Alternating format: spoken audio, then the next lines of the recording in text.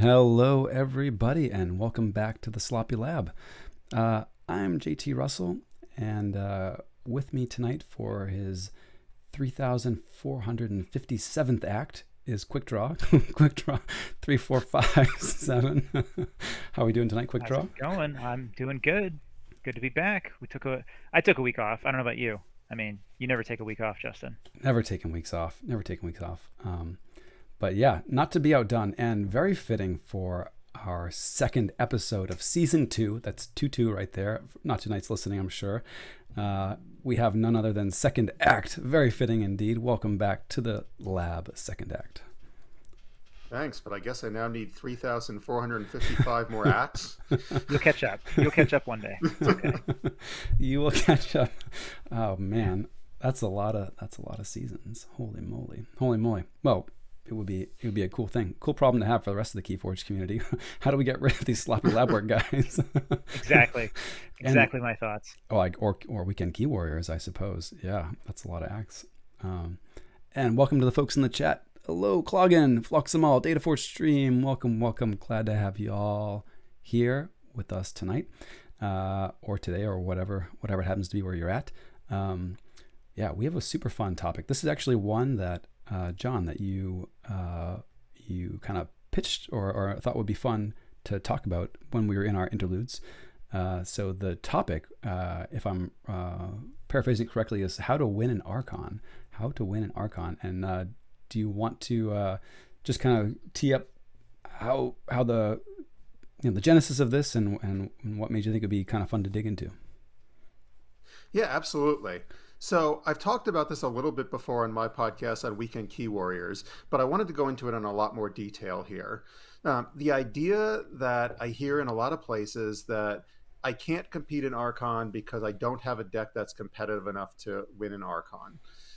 And to me, my experience has shown that you don't necessarily have to have, one of the established big money decks in order to be able to compete in Archon.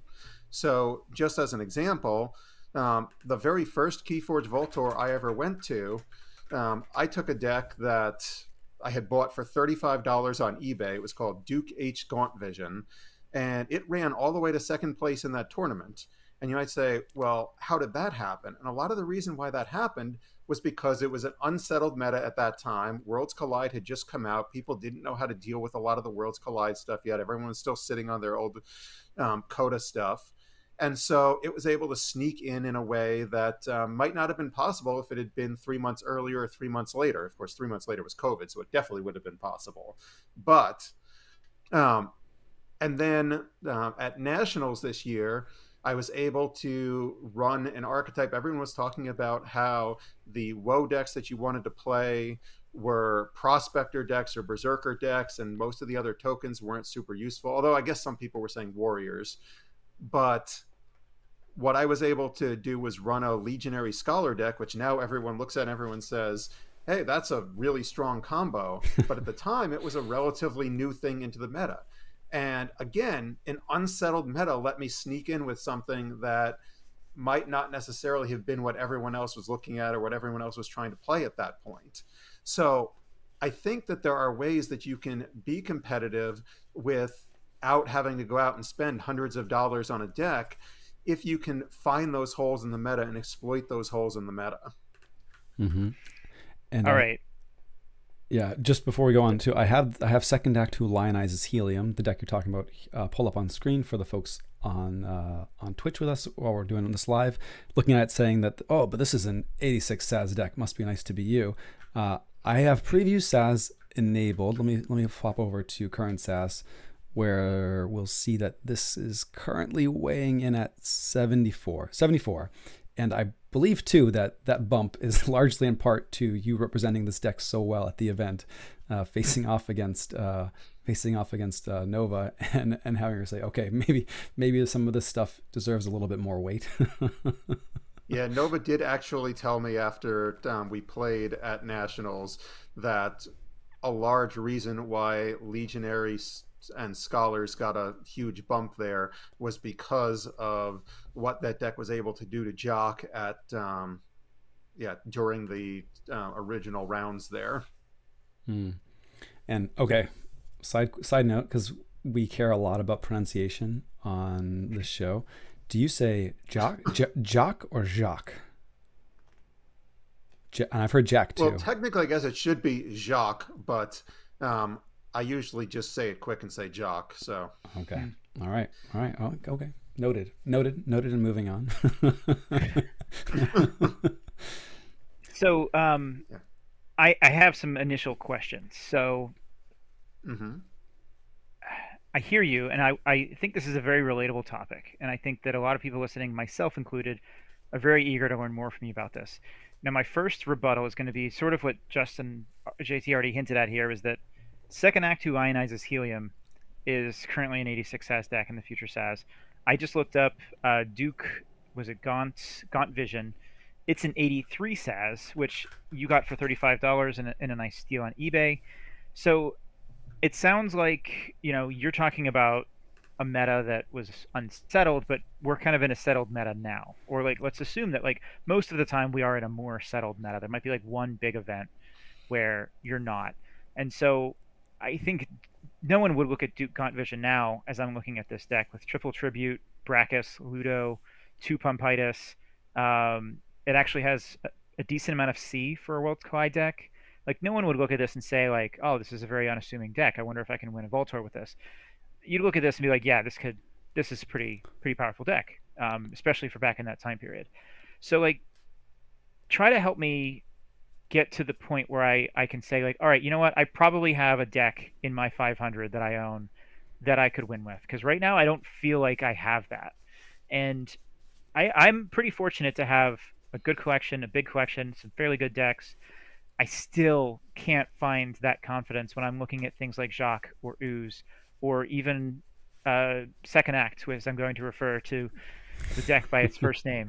And another example is one of our teammates' decks, JDG, Chandra, the Probably Complex. That deck is insane. And so, like, I was actually playing against him in Kagi last season or 2 seasons ago, and I knew that he was going to bring that deck because he always plays that deck. And I just was killing myself trying to figure out what deck can I even bring that can win against this in adaptive, and I was having trouble finding something. So, like, I look at the caliber of these decks that are getting to be pretty famous now, and I'm struggling to think that I have a deck that can compete. So, like, how would you convince me otherwise?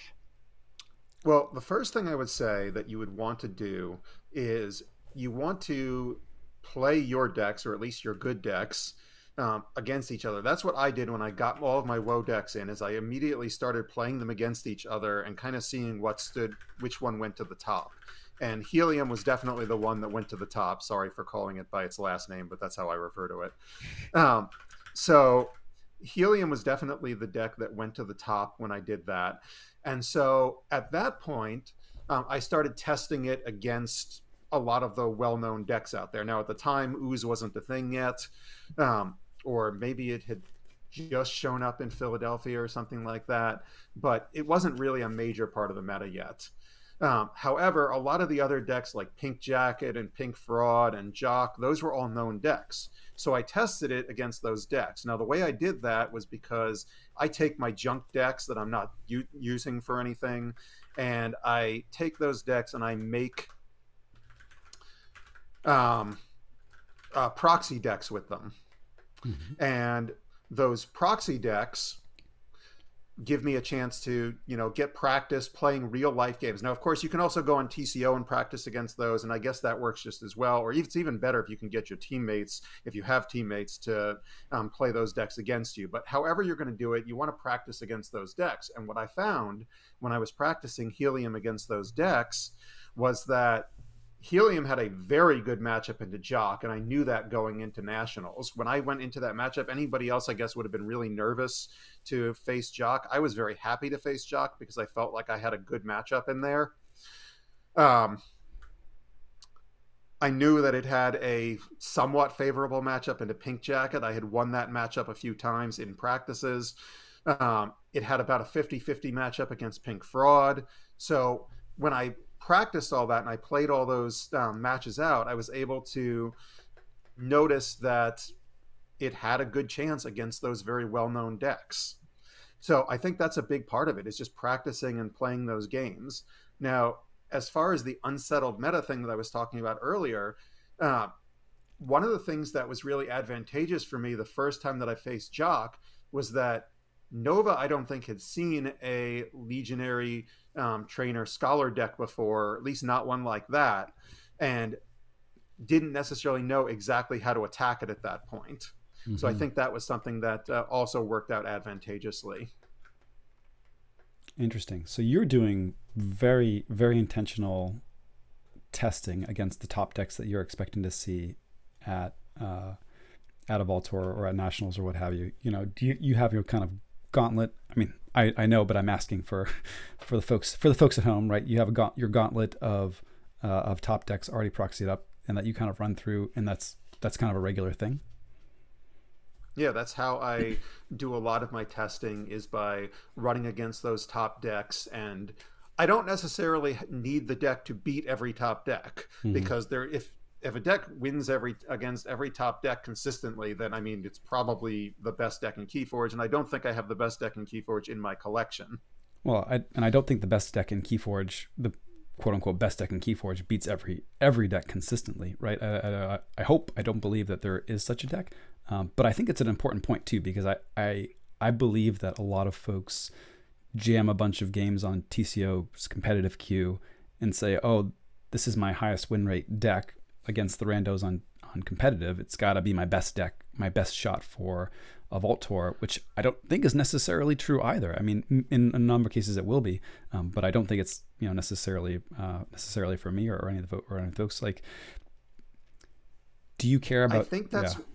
Yeah, go ahead. I was going to say, I think that type of testing is worthwhile. Mm-hmm. And the reason I think that type of testing is worthwhile is because when you go to a Vault Tour, every deck you play isn't Ooze or Jock or Pink Fraud or any of those decks.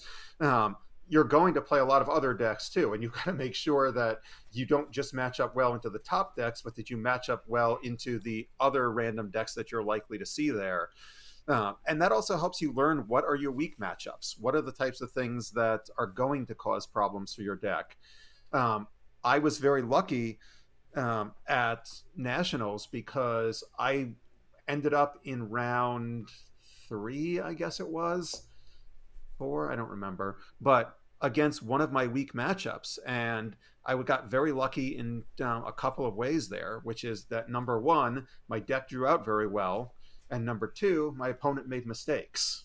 Mm-hmm. And sometimes you just need those sorts of things to break right for you. You're never going to be able to get to top 8 in a Vault Tour without some things breaking right. Yeah. I guess maybe if you're Nova on Jock, then yes, you can. But beyond that, I mean, it's fair. I think there's value in volume of experience. Right, there's value in volume of experience, and that doesn't have to be necessarily against the top competition. And there's also value in kind of quality. Let's say the quality versus the quantity, right? Very targeted. And I mean, when we were talking to JDG before Canadian Nationals, it was, do I take the deck that probably beats Pink Fraud, or has a good matchup against Pink Fraud, or I take the deck that probably beats every other deck in the room, or has a better chance against every other deck in the room, and if I make it to the finals, ho-hum, against Pink Fraud, I'll just hope for some luck. It's an interesting question. I don't know, but maybe he's wishing now with his second place trophy that he went the other way. But I mean, who knows that he gets that second place trophy at that point, right? Yeah, totally. Right. So probably doesn't. This kind of like leads me to a question that I had asked JT and some of the other Sloppy Lab workers recently. It was like, at what point, like we talked last season about the meta and what is a Keyforge meta. And I stated back then that I didn't really think that there was really a meta, because there was such a diverse range of decks that could win. And I think that's what you're saying as well. But then on the other hand, we see very consistent performers like Jacques. And at what point do you say, like, okay, the deck I'm bringing to Archon in this tournament has to be able to beat Jacques, or I'm not bringing it? Like, that is really a meta game at that point, where you say, like, Jacques is the meta, because if I'm going to win, I'm probably going to have to face it. And so this deck loses to it, even though it might be my best deck otherwise. Like, does that get into your head at all? Well, I think back to what didn't happen, but what very easily could have happened at Nationals, because at Nationals, Corey, Vermont Gamer, was in the other semifinal match, and he was able to win the other semifinal match, and then he knew that his matchup into Jock was a bad matchup. So he's sitting there hoping that I could knock Jock off, which I did not manage to do. The deck didn't draw out very well, unfortunately, in that round. But had I managed to do that, he wouldn't have had to face Jock at all. So sometimes, again, that comes down to, much like the question about JDG and his decision he had to make. Do you decide to take your deck that's going to go well against most of everything and then just hope that you can get some luck regarding these top decks? And I think that's kind of what you have to do in that case. You don't want to bring a deck specifically to defeat one deck, because you're going to generally, if you have that silver bullet, it's got to be able to get to that matchup in the first place, and it's probably not going to. Yeah. So I think you hope for some luck. You hope somebody else does your job for you. This was a big thing. A bigger thing in the days of MTG Grand Prix, where you'd get buys based on your ELO rating. This is back in the days before they did points and had an ELO rating, and you could bring a different deck with 3 buys, right? Because you missed a whole lot of random junk in the first 3 rounds that could just throw you off. And I think there's sort of stages to a large event. There is the I need to be able to just punch really hard and wade through kind of random stuff, and then there's I'm going to whittle down to where things are more well defined, and then there's the top 8 phase where you probably have a decent sense for the strength of the deck, or even type of the deck that you're going to be facing, and it's almost different pulls for each of those phases, which is really interesting. Yeah, lots of rogue stuff, especially in the early phases. No. So I don't know. Or of course you could do what I managed to do with the first 2 tournaments of this year and face Zach Armstrong in first round at your first tournament, and then face George Cagle in first round at your second tournament. Yep. Yeah, that's how the draw is. Sometimes it happens. That's how the draw is. But before we go on, this is really weighing into my thinking for quick draw now. We're heading to KFC in a few weeks, some number of weeks. 3, yeah, 4. Thereabouts. But the deck that I played at the last Voltor is a very strong deck. I would want to say maybe my best deck, but it's very reactive, and I think having a proactive strategy really helps you punch through those earlier rounds, especially. And I think I don't know, that's something that's kind of weighing in my mind, and I think is probably something that is something you should consider when you're thinking, how to win in Archon, right? You have to, I think having a proactive strategy, having threats is very strong, is very good, especially for the early rounds. And and especially if you're thinking about getting through, 5 to 8 rounds versus punching through 1 round, like an ABR week deck selection versus hoping to make day 2 of a Vault Tour sort of a scenario. I think you're exactly right, and I think that just in general, I'm a reactive player by nature. I like having responses to things. I like having artifact control. I like having board sweeps. I like having amber control. I like, if you present a threat, I have something I can do about it. But what I've discovered is that in general, those decks have not done very well for me. The decks that have done very well for me are the decks that are presenting their own threats. The decks that are saying, you must answer this or you're in trouble. Yeah. Not tonight is vigorously nodding your head somewhere. Yeah. I think that if you look at the Vegas Vault Tour and you look at the Archon top 8, there was one piece of kind of semi-hard R in the entire top 8. That was that Equidon card that lets you swap your artifact for somebody else's artifact. I don't remember what it's called. Uncommon Currency, is that the one? That's it, yeah. Yeah, so there was one uncommon currency, and that was the entire artifact control in the entire top 8. So I think there's two potential conclusions you can draw there. I think one potential conclusion you can draw there is that in general right now, the meta is not leaning towards those sorts of decks, so you should probably play something that doesn't do that, something that is just going to present its own threats and not worry about having responses to things. You could also look at it that if you can find a deck that has responses to things, it could do really, really well in the current meta if you can respond to those specific decks, if you can do things that neutralize what those decks are trying to do. And the deck I want to bring up here, and I think you have this one ready to go, Justin, which is Faith B Troptogram. Yep. Sith's deck from this is previous Vault Tour. Sith of Angmar's deck that he used to win. It was Dallas, is that right? And the thing I find so interesting about this, so I believe he won Dallas with it. And the thing I find so interesting about this deck is that, as Z has said several times about this deck, it's not a Strange Shell deck, it's a Sandhopper deck. And the whole deck is the triple Sandhopper. And I think he's largely correct about that. And so when I look at this deck, I see, okay, so it wins against a lot of decks, but one Snecklifter completely tears this deck apart. Because you Snecklifter the Sandhopper, you Sandhopper the Snecklifter, bring it back down, grab the second Sandhopper, bring it back down, grab the third Sandhopper, bring it back down, grab the Equigi Outpost or something else, and suddenly all the artifacts are on your side of the board, and you probably win the game pretty easily. So if you face that deck and you happen to have the correct R, that's going to make for a really good matchup there. So you could make the argument that if you could find the right deck that has hard R and can match up relatively well into some of these decks, you could steal a bunch of games that way. But so far, that isn't really the way that it's been working out. Those decks have not been making it through to the top 8s.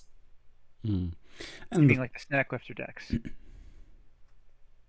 Yeah, and I mean the flip side of that too is, the silver bullets get spread very thin, right? Like it was Snecklifter for Faith, but it's a different card for a different monster deck. So if your hopes are on Snecklifter, maybe you play Faith once, but maybe that's not enough to carry you to a top cut. Whereas Faith has to dodge the one or two Snecklifter decks in the field. So it's interesting. I mean, this actually is a point that's very interesting to me.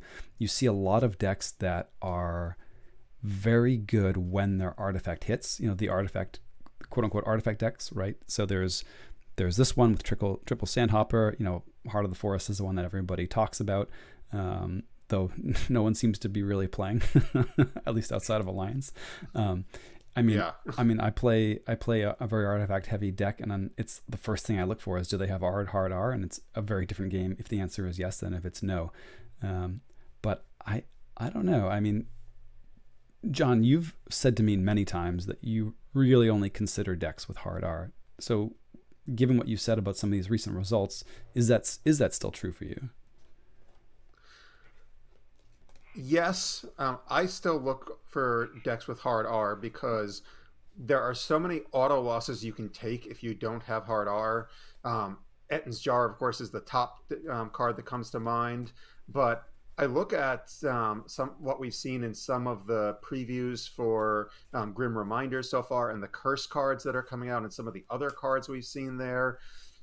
And I look at some of the really powerful artifacts like Sandhopper that are in Winds of Exchange.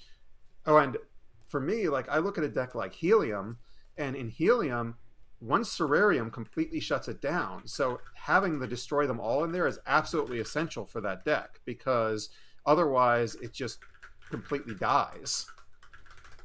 Yeah, I've had some decks that I would have liked to play, and then I avoided solely because of something like Eaton's Jar, which is, I think, definitely a more meta card than Cerarium. You're more likely, I think, to run into Eaton's Jar in a Vault Tour than you are Cerarium, just because of the strength in them.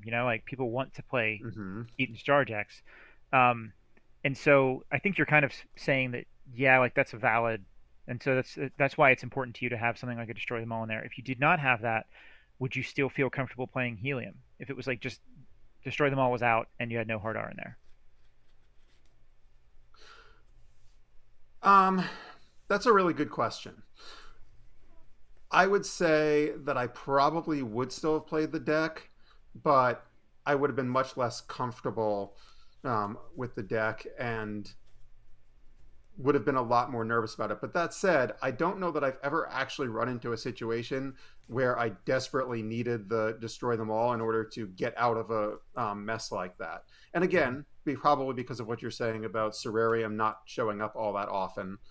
Or, I have run into an Ettin's Jar before with it, but I think they jarred the Destroy Them All. So if the Destroy Them All hadn't been there, then they probably would have been able to jar something else, like, of course, the trainers, and that would have caused a large problem for the deck. Mm-hmm. Yeah. So this is interesting. I'm gonna push this one step farther. Good comment from the chat that hard R is a scam and it's a luxury for the already rich, right? So the question is like, the next question below that is like, okay, let's suppose you don't have a very deep collection, or you're not trying to break the bank seeking out a top tier deck. At what point are you like, no, this deck is just, your decks are on a scale, right, from best to worst, and your best decks don't have any hard R, but you go down kind of a level or two, and you start seeing the hard R showing up. Like, at what point are you like, this deck is good enough relative to my other options that I should just play it instead of the hard R? Is there kind of like a cutoff in your mind? For me, the wanting hard R comes much more from purchasing decks than it does from playing decks from my own collection. If I open a deck and it's really good and it doesn't have hard R, I'll play it. But if I'm going to purchase a deck, if I'm going to spend money on a deck, I want to have hard R in there. That's fair. I feel the same way usually. That's yeah. fair. And I think that's partly psychological, but yeah, it makes sense to me. Another question. Oh, man, the chat is on fire. What's the value of hard R in the double-sided artifacts discussion? Get out of here with your hard R. We're saying if your opponent plays a Whirlpool and you blow it up, you are not welcome to the sloppy lab. Yeah, I'm going to be disconnecting and not returning. I'm going to say my recollection is that when Quick Draw and I played in last ABR, he played down a Whirlpool, and the first thing I did was blow it up. Yeah, I know. Everyone always does that because they recognize that it's probably the most powerful card in the game. So they have to just drop what they're doing and destroy it. This one's for you, Cloggin. You can kill all the artifacts you like, but it has to be with a fight after you've animated it. Okay, no auction offs. No reclaims. You got to animate it and fight it down. Then it's good. That's good. Yeah. In some ways, Animator is the best hard R in the game. Just can keep destroying things over and over again. Yeah. Animator is great. Animator is great. That is the only piece of R in T Zyger, not Zeigler, but Zyger. That's probably that's the deck that I would be playing if not for a recent open, probably at KFC. But all it has is the Animator and Ultra Gravitron to subsequently purge that artifact for goodsies. Nice. But yeah. I want to back up a little bit. And so, John, you had mentioned a few times the factor of luck in an Archon tournament. Mm-hmm. And so for another Season 1 callback to when we talked about luck, skill, and deck, what would you rate luck, skill, and deck on a scale of, 100 points to give out? How would you divide that up? Not to put you on the spot. So my issue is that when you get to very high level play, like you would see in the later stages of a Vault Tour, skill doesn't tend to matter as much at that point because everybody is very skilled. Everybody's playing very well. People aren't making mistakes. Now, yes, there are some players, Nova's one of them, George Cagle's another one, who might be just that extra level above because they can really see the whole big picture and see everything that's going on. But for the most part, I don't think skill makes a major difference at that point. I think the biggest factor at that point becomes the deck matchup, and then things like draw luck become the second biggest factor. I think skill becomes very much a wash at the top level. So Interesting.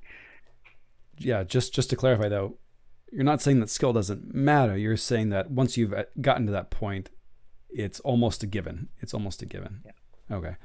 Yeah, yeah. So to get Yes, to that absolutely. point, To get to that point, it's very helpful. I have definitely had instances in several tournaments I've played in this year where I should have lost games and I won those games because of opponent mistakes.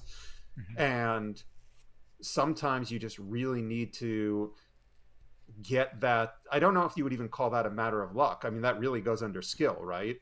Yeah. But sometimes you need to be saved from luck by skill, I guess. But usually that only happens in the early rounds because typically, if you're making those sorts of mistakes, you're not playing in the later rounds.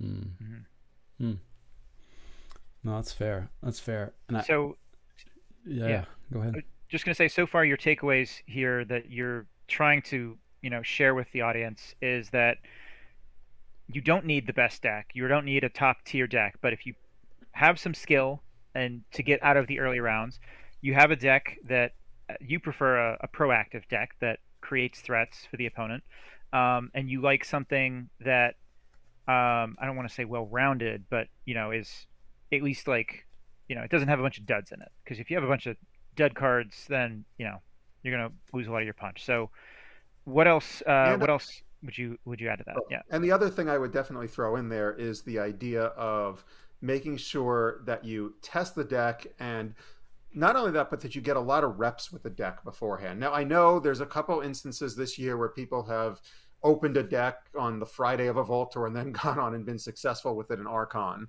And that will happen on occasion. Sometimes you just get the right deck with the right matchups and the right luck, and everything falls into place and you do very well that way. But in general, I think that you are better off having a bunch of plays on your deck.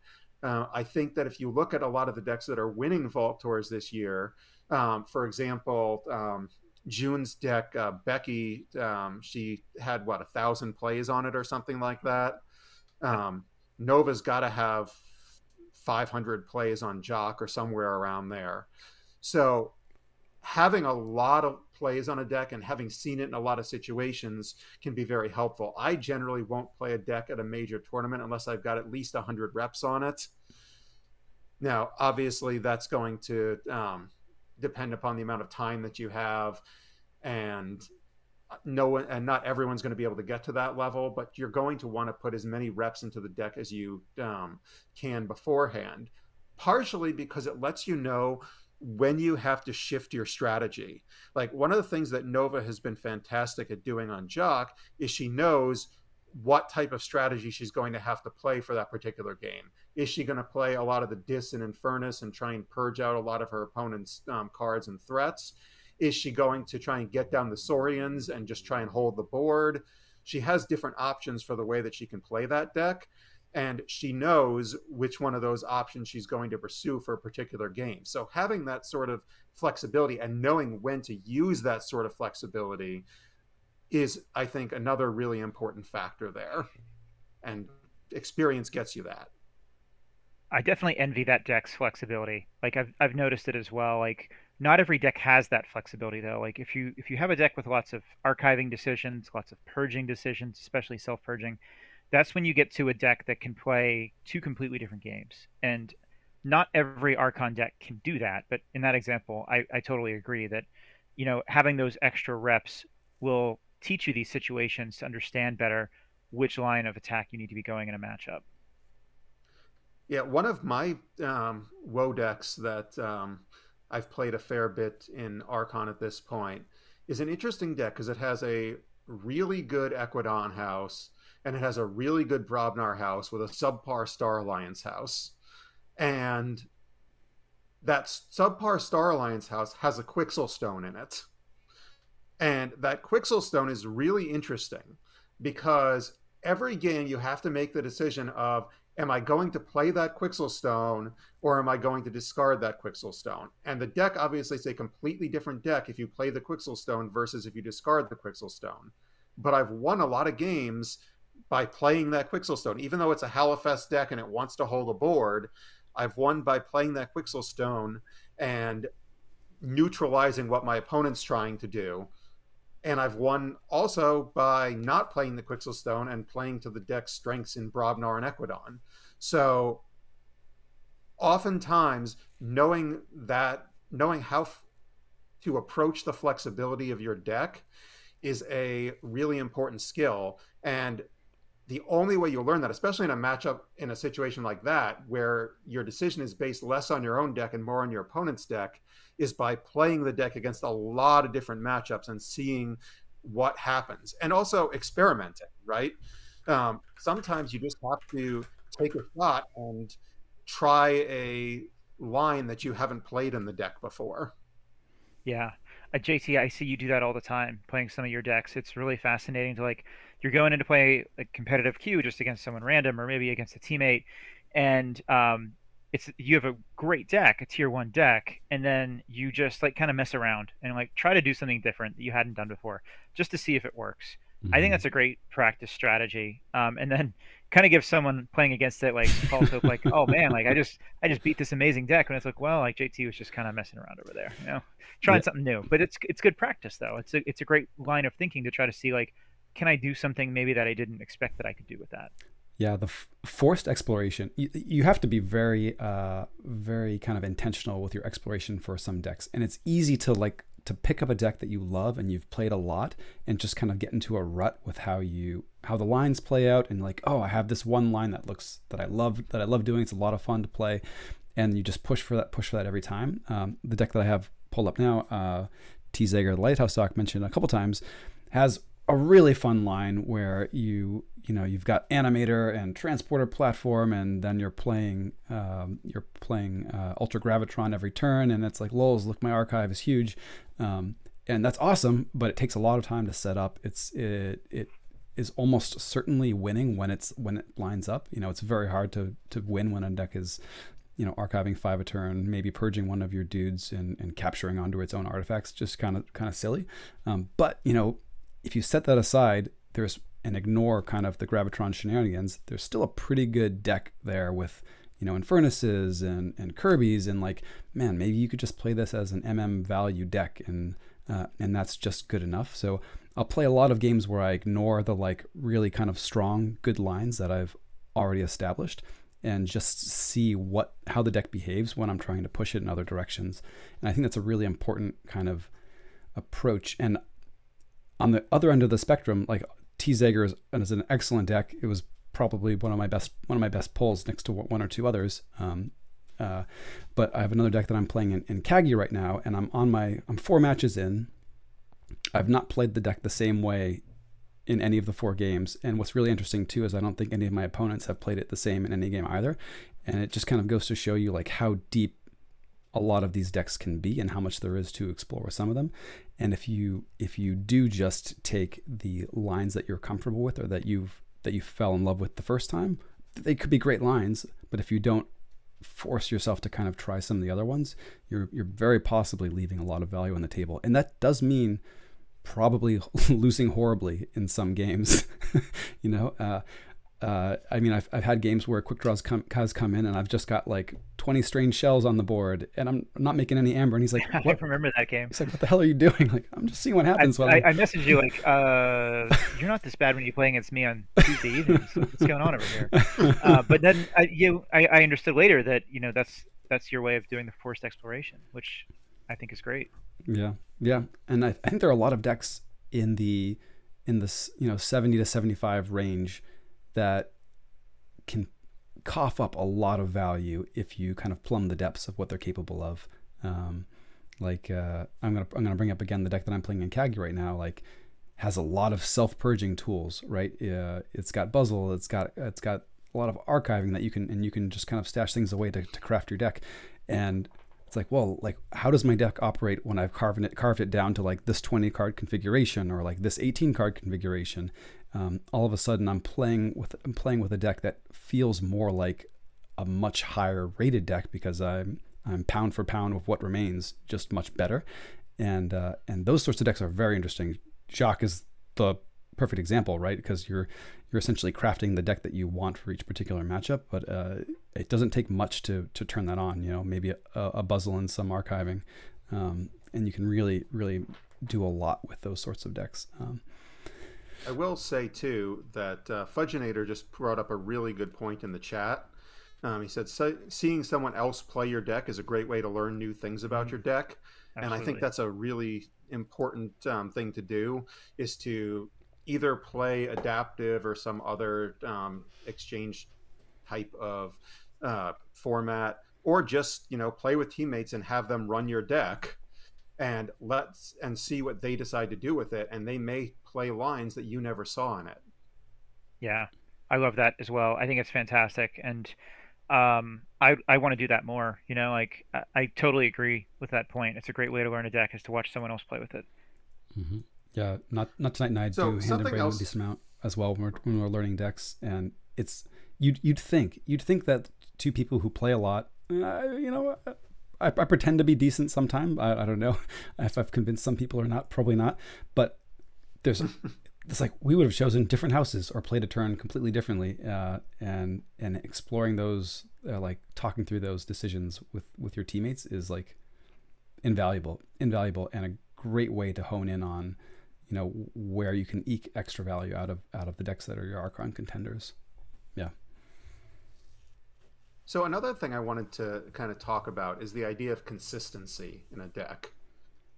There's certainly decks that you're going to find that are high roll decks, and maybe 1 out of every 3 games they will just go off, and when they do, it's basically impossible to stop it, and it's probably an auto win at that point. A lot of Jinka decks are like that, right? And there's a lot of other combo decks that work that same way. But I think that you need to have a certain degree of consistency and repeatability to the deck. Whatever its key thing is, it needs to be able to consistently do it game after game, or at least in the vast majority of games, in order to make sure that you are going to get to a Vault Tour and you are going to be reasonably confident that your deck is going to do what it needs to do. Because if you want to get to, a top 8 at a Vault Tour, you're going to have to probably win, depending upon the size of the Vault Tour, you're probably going to have to win half a dozen games to get there, or pretty close to it. And so in order to win that many games, you're going to need to have your deck consistently performing. And the fact that your deck can explode and, beat a really good deck like Pink Fraud or whatever doesn't necessarily mean that it's good enough to be consistent and beat everything it needs to beat along the way to get there. So I think that consistency piece is another thing you're looking for when you're testing a deck. Mm-hmm. Yeah, I can totally relate to this one too. In fact, the first thing that I thought of when you mentioned this was the deck I played in the Philadelphia Vault Tour, VCK. And if you want to pull that one up, it's got a lot of duplicates. And so when I think of consistency, one of the things that I look for is redundancy in the cards. So it has 2 red alerts, 2 unnatural selection, 2 nature's call, 2 chain gang, 2 subtle chain. Like everything is it's consistent in what it's doing. And that allows it to be pretty consistent for me, like game after game. It has a few situations where it can have bad draws, but the bad draws are pretty rare with this one because there's so many duplicates, 2 Lay of the Land as well, 2 Encounter Suit. It's got so many doubles. That it just really enables you to have that consistent game plan that you're pretty confident that you can execute. So this is the one that I would probably be bringing, and I did pretty well with it in Philadelphia. It wasn't quite good enough, but I still second guess. Is this good enough to keep up with a lot of the other stuff we've talked about tonight? Quick draw. You just discard all your cards every turn. I mean, it doesn't get more consistent than that. We love discarding cards. I mean, it's what the team was named after, discarding cards. I mean, yeah. And I mean, I joke, but I was standing behind you for a number of games, especially in the latter rounds, as you were playing and the matches were dwindling down, and just very impressed with some of the decision making and how you were able to kind of make your own consistency, if you will, if that makes sense. Yeah, I discarded some cards that I think people wouldn't think to discard. And it's just that's like you mentioned earlier, John, like the reps. You get the reps and you understand what your deck's trying to do. You understand when your deck gets in the way of itself. And one of the cards that gets in the way of itself in here is the Explorer Over. I've lost some games because I played Explorer Over, either as a creature or as an upgrade, because sometimes I want to kill my own creatures. I want to have an empty board for the Trust No Ones, which there's also two of those, the duplicates. You want to have fewer creatures for Red Alert. So discarding things like that and just trying to keep your board empty can really make a big difference. And so I think it's often creatures that I'm discarding in this deck that people will be like, yeah, why wouldn't you just play the spears? Like it, what could it hurt, right? And then you set up like a bigger Trust No One the next turn after that. So like that is more aligned with like the reps and understanding your deck's matchups and what your goals are. Mm. Not to mention with the Expo Rover, I'd be terrified of Mark of Dis too. Yeah. Also, yeah. Yeah. Mark of Dis is a card that I learned to play around with this deck pretty quickly. Any 3-power creature in Untamed is an automatic discard if I'm playing against Mark of Dis, because Mark of Dis could end some games against you. Yeah, and an interesting prompt from the chat, from Cloggin. How do these kind of skills map to other things? I mean, without going too far afield, this reminds me a lot of studying openings in chess, right? It's very easy to memorize some moves, but unless you're understanding the ideas behind the moves, it's very easy to either get yourself trapped or backed into a corner, or go down a path subsequently, or even get to a point where you're like, now what? And understanding, like when I'm sitting behind you, quick draw, and you discard spears, and I'm just like, why the heck would you discard spears? It's like such a valuable, it's like such a good card. And then 3 turns later, it's like double Trust No One. Like, all right, this man knows what's going on. I mean, those played reps, played a few games, but you've also built up the intuition, and you understand the principles behind the earlier decision making, right? It's not like yeah. Spears is funny in here because everyone thinks Spears is a great card. I almost never get any value out of Spears, and it's for 2 reasons. One is she's a witch, and they always want to kill her. Second is there's not a ton of cards I want to discard. Like, there might be a few Star Alliance cards that I could discard, but if I'm doing that, that means I'm most likely doing it in-house, which is kind of, not much value in there. You could discard stuff with Ghost Hawk, but like most of the Untamed stuff has pips, so like I'm not excited to discard those. The Shadows has a couple cards that I wouldn't mind discarding, but like for the most part, the Spears doesn't, it's not like the kind of card that people like fear normally in this deck as it is in other decks. And Countersuit's another thing. Like sometimes I put Encounter Suit on Spears just to make them fight twice, because I don't even care if it dies. I just like want to take them out, like make them do something a little bit different to go out of their way, even though I don't want it to survive. I don't care. So there's kind of interesting things like playing into your opponent maybe a little bit, but you get further and further into day 1, or if you are lucky enough to make it to day 2, those kind of tricks aren't always going to work once you get to that point where you were talking about earlier, that skill matters less because everyone's going to make the right calls. Or is less of a differentiator. Let's not say matters less. I don't know. It gives me the heebie-jeebies. It's interesting. The encounter suits are ones that I see you discard, and rightly so. After having seen you play this deck, just kind of knowing the value of a leaner board. I mean, of course, if they've got a Brend on the other side of the table, that Brend loves wearing an encounter suit. I have played encounter suits on opponents' creatures a few times. Totally. Yeah. I get a chuckle usually when I do that. Oh yeah, yeah. It's a fun one, and not something that folks will think to do very often. But yeah, I like it. Yeah, I like it. Yeah. And it's got hard R, so. And it's got hard R, yeah. And I mean, you might have enough C for all the tokens running around quick draw. I'm not sure if that was the reason I purchased this deck, was Winds of Exchange. It was like it was probably in January, I think it was, of this year, and I was like, I don't want to deal with these tokens. Let's find a deck that has a ton of C in multiple houses, and it's pretty good. I think it's worked out as I hoped it would. Yeah, it looks like a very much a woe killer deck. That was the plan, yeah. But still, like, I still don't. I don't know. Like, I don't know. I think you're helping me kind of like see the light a little bit more and stick with this, even though I was 5-2 in Philly with it.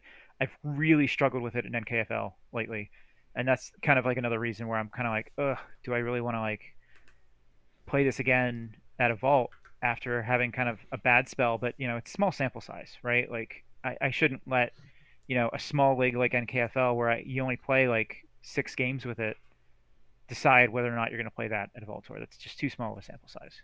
Yeah, and NKFL is a That's very something I think that's another. Oh, go ahead, no, no, Justin. no. Go for it. Go for it. Yeah. I was going to say that's something I think is another important point is not overreacting. I've definitely been known to overreact to, oh no, I lost 3 out of 4 with this deck on TCO. I better start looking for another deck at this point. Yeah. Uh, you really want to make sure that you're not overreacting to what could just be bad luck or what could just be a string of bad matchups or it just who knows what happened. But if your deck is generally consistently performing and then you hit a bad stretch, that doesn't mean that the deck's not good. That just means that you hit a bad stretch for whatever reason. Yeah. I had a friend who was preparing for a vault tour earlier this year, and he was testing some stuff out, and he was pretty decided on his deck. And the night before, he was just like, "Man, I've lost a ton of games with this today," and I was like, "Don't let that affect you. It's a great deck. You know it really well. You should stick with it." And so, yeah, I totally agree with that. Like, don't overreact to something, especially like in the days right before an event. It's good to Mm-hmm. pick a deck early, get the reps that we talked about, stick with it, and you'll know you make the right choice when you make it, and just I would just say stick with it and keep getting the practice in, and don't be discouraged by some bad luck. Totally. And to VC, do you say VC Che or VC Shay? It's a hard K sound, so it's VCK. Man, you've been flip flopping on this deck. I have never flip flopped on that. That is Italian pronunciation. I would not mess that one up. I'm also pretty sure you said Pompeitus at some point, which is hilarious. That's English. I can mess up English all I want. Fair enough. But what was I going to say? I don't think NKFL should be weighing too. I think you need to take NKFL with a grain of salt for Archon deck selection, and the reason being, like, you're playing VC. Like, if I'm letting you play VC, it's probably because I have some counters for it. And what's more, you are probably putting VC in a position where it needs to do a lot of work for the lineup. You know what I mean? That's totally true. Yeah. I used it as like my deck that I was like, I can rely on this and I should just play it regardless of matchup. And I think that kind of got me in trouble a few times. Yeah. I mean, I looked at, I don't think I would bring it anymore, but had a deck that I was playing an awful lot at one point, Aslan, that is just a monster double brig deck, right? And if I ended up being able to play it, it's because my opponent didn't care about brig, and it was probably bad. And it was probably bad. But so it was either getting banned or it was just facing with terrible matchups, and so it's kind of ban rate was decent, but win rate was not great. Yeah. And I think you have to be kind of wary of some of those things when you're kind of be wary of conflating NKFL performance with pure Archon performance, if you will. Yeah. I think there's something else going on there too, which is the fact that NKFL is a heavily European league, and oftentimes the European selection of decks is different from the selection of decks that you're going to see at a US event. So the types of decks that you should be prepared to face are different types of decks. That's interesting too. Yeah, it'd be curious to get some kind of regional meta breakdowns. I hadn't really thought about it a whole lot, but that would be kind of fun to dig into. Anyway, I think the biggest takeaway that I'd want people to have from this entire discussion is the idea that when you have a new set come out, that new set is going to completely shake up the meta, assuming that it's a strong set, like Winds of Exchange certainly is. That shaking up of the meta gives the opportunity for all sorts of things to sneak in there that might not necessarily have been competitive before. I think it's telling that for as amazing a deck as Pink Jacket is, you don't see Z playing it these days because of the fact that Winds of Exchange kind of knocked it out of the meta. So we had this really established meta for several years because of the hiatus and because of the fact that we hadn't received a new set and we had played all these online events and everyone knew what the strong decks that were out there were. And then we had a small shakeup based upon the fire sale. But for the most part, it was the same meta with the same sets on the same decks.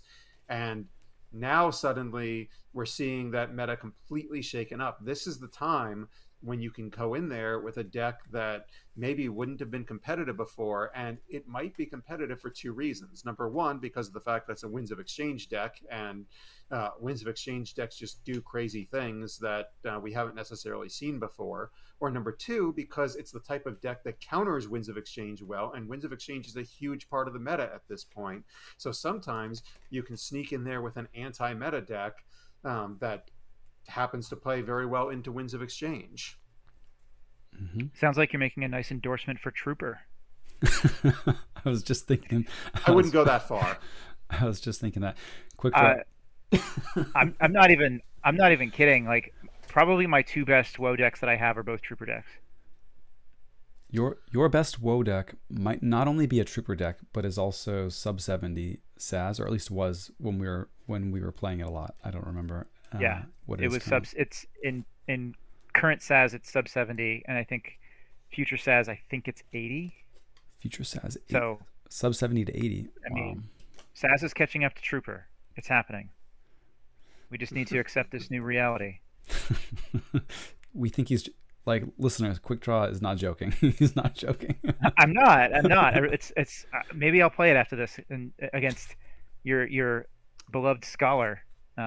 But I'm not joking. Like, Trooper with the right synergy is highly underrated, and I would strongly consider a Trooper deck for the next major Archon tournament I go to. Okay. Because of Trooper.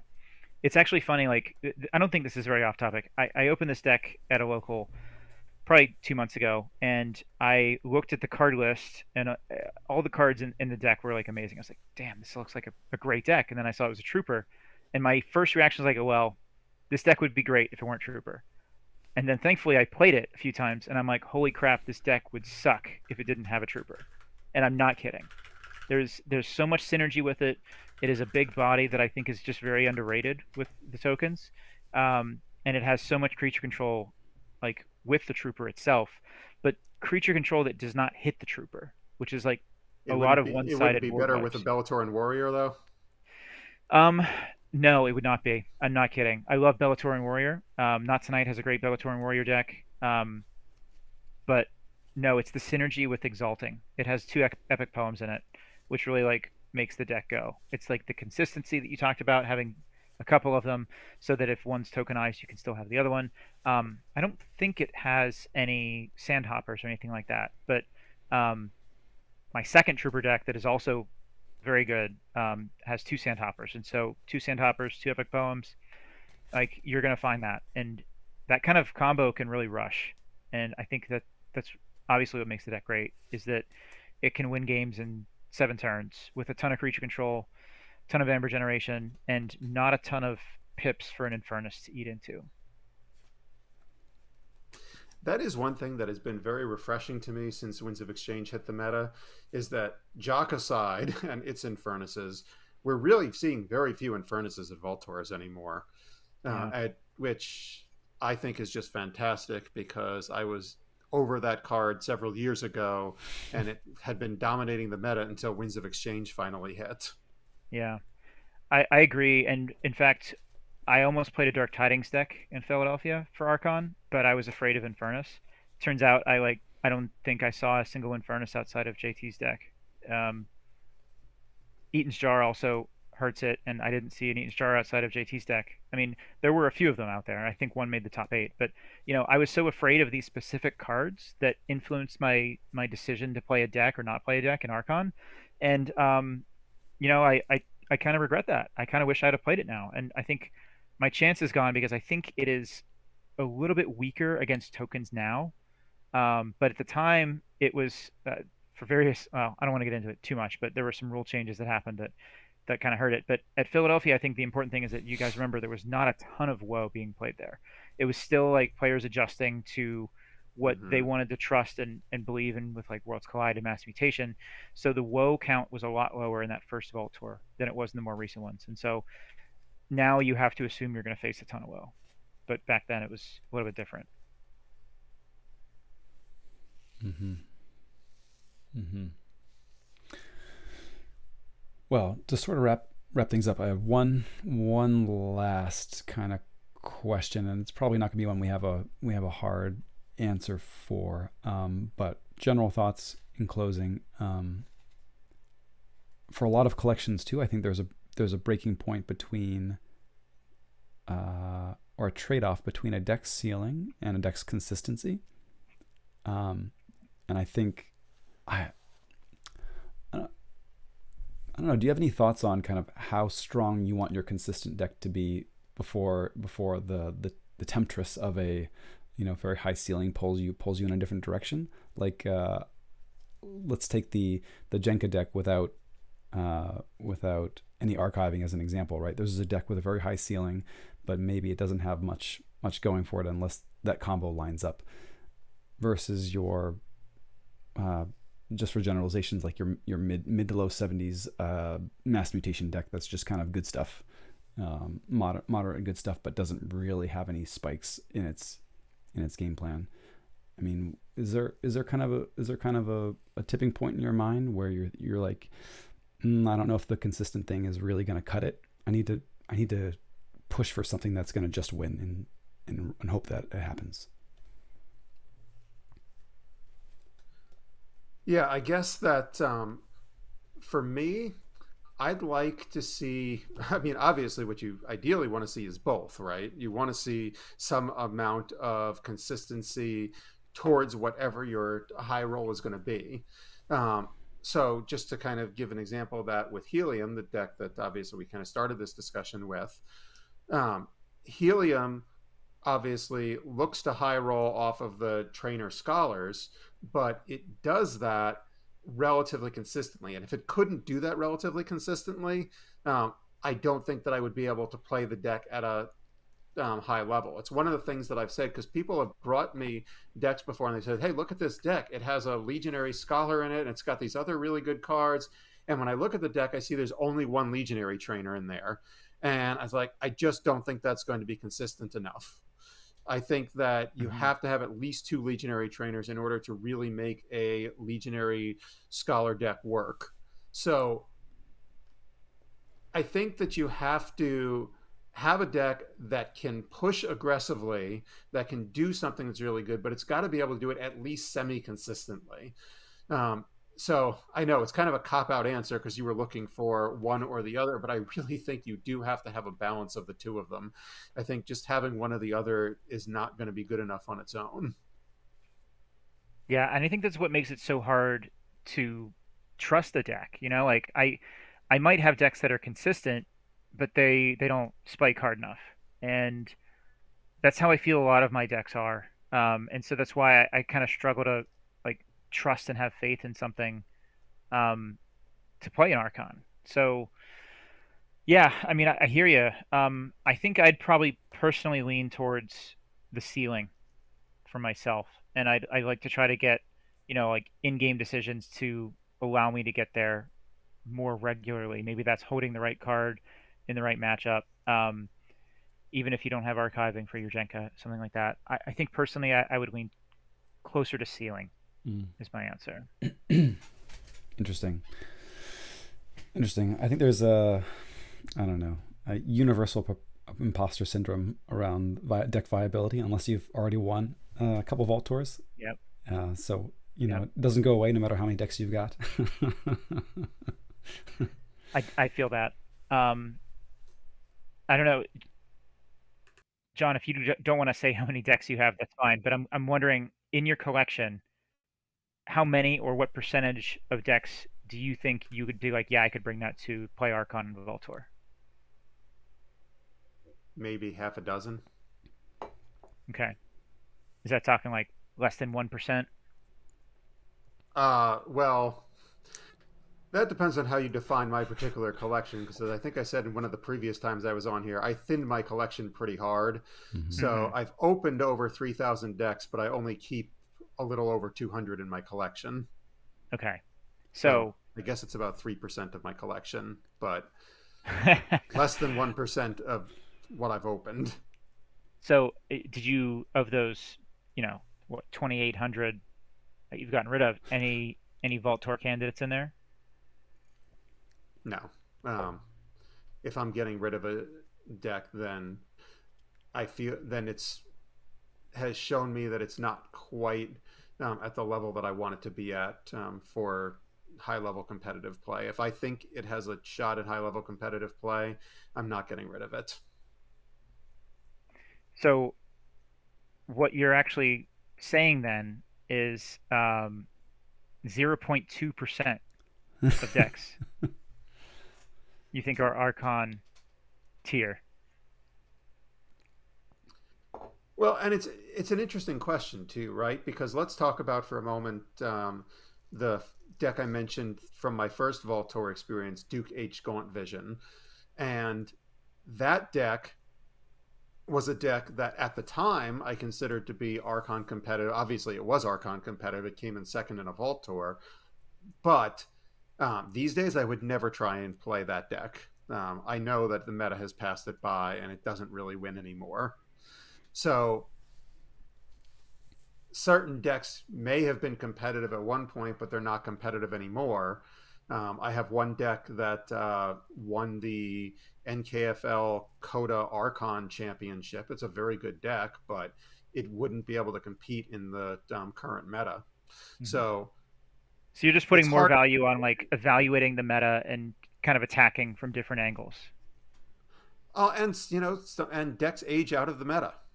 Decks that were competitive sometimes aren't as competitive anymore. I mentioned how I mentioned earlier how you don't really see Z playing Pink Jacket anymore, and that's a fantastic deck.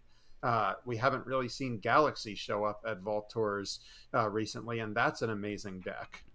So, there are these very strong decks out there that were competitive at one point, and maybe they still are, who knows, but that are not getting played anymore because people have decided that they're not competitive.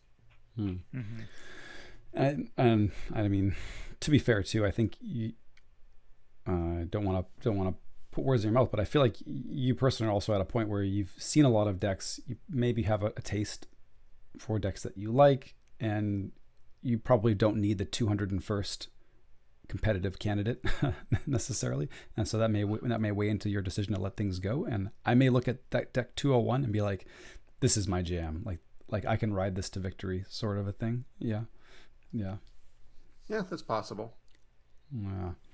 I didn't mean to put you on the spot there, because we've been talking about how more decks are Archon competitive than we think, and then you have a very, I think, selective taste of what you would want to play. And so I think affinity comes into play here as well. Like, you may only have 6 that you'd like to bring, but someone else they might be able to look at a lot of your other decks and say like, yeah, I would totally bring that. I think affinity comes into play. Oh, absolutely. I'll give you a good example of that. At the last Vault Tour, one of my decks that had been just sitting in my collection that I hadn't been playing, I sold it to one of my teammates, and she played it at the Vault Tour. She really liked it. I never liked the deck, never enjoyed it. And she really liked it, and she ended up getting matched up against Drazkor, who was on Ooze, and she beat him with that deck. And it's something that I probably wouldn't have been able to do with that deck, but it really fit the style that she wanted to play, and it did not fit the style that I wanted to play. So yeah, absolutely. The whole affinity thing comes into it. Yeah. I mean, you look at Rector, like that probably would have been in a bulk pile for a lot of people. A lot of big sellers would probably have let that go without one play. Maybe one play, but a lot of folks would look at a low 70 SAS AOA and just be like, okay, like moving on to the next lottery ticket. So I don't know. There are gems in there for sure. and Definitely. and the reps are definitely rewarded as in that case. Absolutely. Well, all right, folks. I can already feel myself hating the editing later because we're going long. So Yeah, because of my internet connections tonight. yeah, it's been pretty stable, or at least you've gone in and out in ways that haven't been too noticeable. So works. Any closing thoughts before we hear from our sponsor? Yeah. Not for me. Just thanks to John. Yeah. Yeah. I guess my closing thought would be just, give Archon a chance. Don't just determine that you can't play it and there's no way you can be competitive. Actually take that chance, and you may find that you have a lot of fun with it, and that you may have things that you think that are more competitive than you think they are. Mm-hmm. Mm-hmm. Right on. Love it. Right on. Well, folks, season 2 has a very special sponsor for this one. Actually, this is one sponsored by me, by JT Russell. I have a spin-off business where I'm doing pun books from the Crucible. So pick up your copy of Knox Jokes over at Amazon. Just search for Knox over on Amazon. You'll find it there, and you'll be ready for the next time you head down to your local event to regale your friends and locals with excellent puns. So check it out. Yeah, proceeds go to supporting this very show. Right on. So yeah, okay, that one was kind of weak, guys. I apologize, but in my opinion, I had some affinity for that one. I think that was an Archon caliber advertisement right there. Oh, okay. Oh man. Well, yeah. Okay. Anyway, I had something brewing, but I don't want to make you all sit here while I pull it together. So we'll give Quick Draw the last word on that one. Fix it in post. Fix it in post. We'll waste not the opportunity. And folks, I want to let you all know that we record episodes of Bottom of the Beaker right here at twitch.tv/sloppylabwork every Tuesday night at 9:30 Eastern. You can find recordings of our past shows over at youtube.com. Search for @sloppylabwork over there. And for the very best content, 57 times distilled and scraped from the bottom beaker. Search for that very phrase in your podcatcher of choice, and we'll be there ready to test some of your Archon candidates with you. Thanks so much to SecondAct, aka John from Weekend Key Warriors, for joining us for this very special second episode of Season 2, the 222. Thank you, John. Thank you guys for having me. Always a pleasure. Always a pleasure. And Quick Draw, any word for the folks getting off of the final audio stop? Thanks to everyone tuning in live tonight, and everyone out there listening, stay sloppy. Stay sloppy indeed. Okay, cool. Oh my gosh, there's actually a Knox book out there. How about that? Yeah, I was trying like, oh, I could do something with Knox and Waste Not, and it wasn't coming together quickly enough. I caught the Waste Not. I appreciated that. Yeah. I feel like I was like almost at a haiku, but I don't know. It was gonna fall on my face. But anyway, should we head over to the TCO? You both up for a game? Both up for a game? Sure. I'm up for a game. I feel like we have to play some kind of Archon, right? I think we do. Do we also have to play something with troopers? We don't have to. I mean, we have some options here. We looked at some good decks tonight. We didn't look at the troopers decks, so. We didn't look at the troopers decks. Winkler. I wonder if Winkler is even going to show up in the first page of results here. No, because the deck is unexpectedly fancy. I will say that. You might find it to be unexpectedly fancy as well. Unexpectedly fancy. 63 it's coming in at currently. Okay, and then 72 in Future Zaz World. Oh, just a 72. Yeah, it's I thought it was higher than that. It plays like an 80, I tell you what. I do have I'm halfway to my Trooper Hexad for NKFL next season. I have 3 Trooper decks that I really enjoy. 2 of them I think Archon tier. this being one of them. This is the one that I opened at my local that I said, dang, this would be really good if it didn't have Trooper. And then I played it and kind of flipped my thinking. But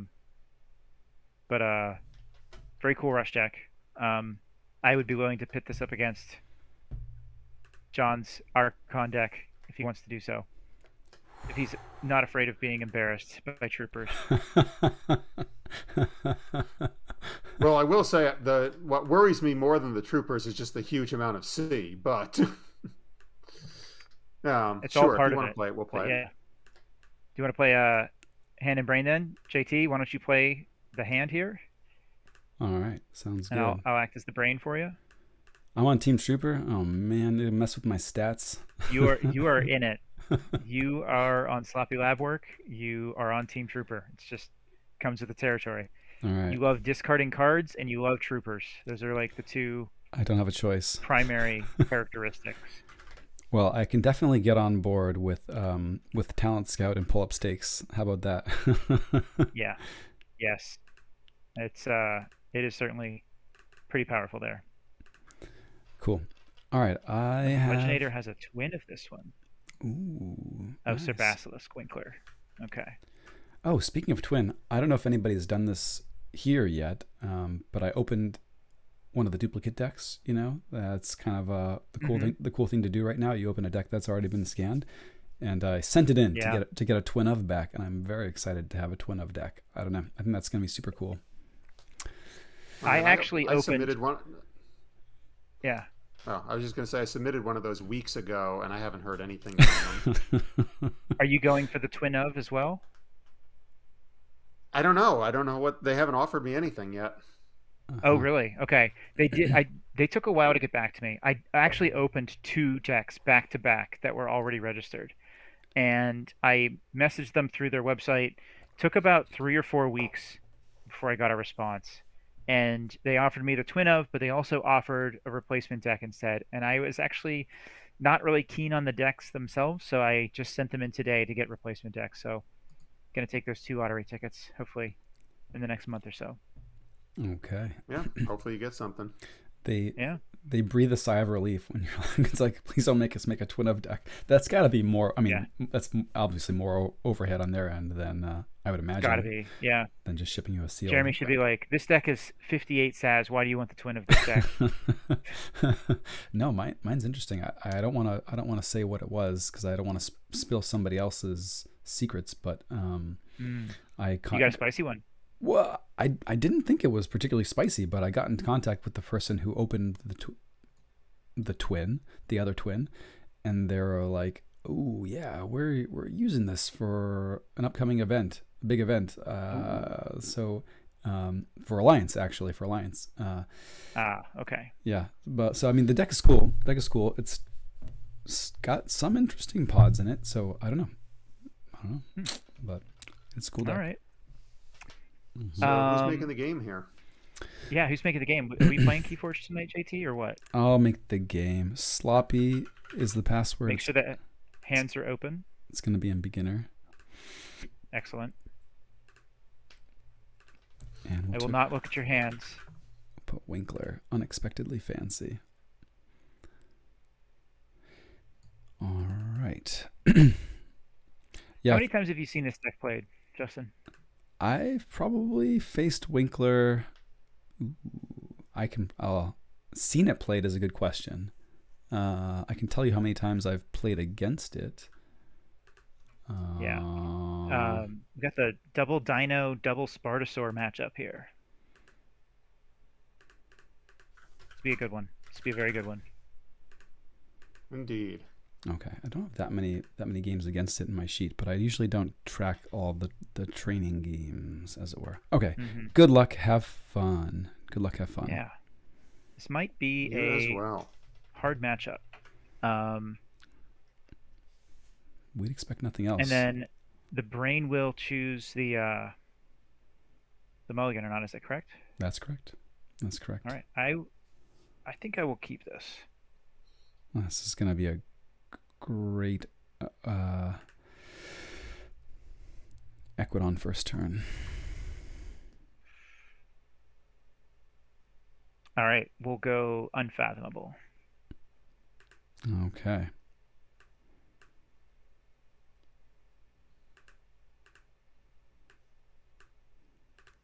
I mean, I'm playing this frigorific rod with double pips, Camelani, and also sending back the netcaster with this dragnet. Yeah. Yeah. Okay, I'm going to play some Mars here. I'm going to stick Ironics Propaganda on your guy. Uh-oh. No duders. To destroy them all. To blow up everything. And Love it. then we'll ammonia clouds your guys. Love it. Cool, cool, cool. All right. This is where it gets a little tougher. Mm-hmm. This is a tough one indeed. Let's go with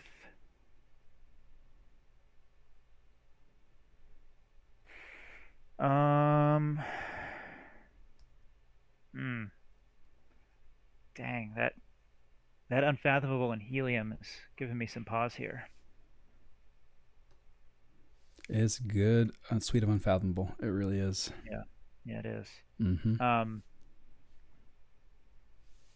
All right, I'm gonna go Equidon. I'm gonna take a risk here. Sorry, you said Equidon? I did. I'm going to discard Forced Retirement, and I'm going to pass the turn.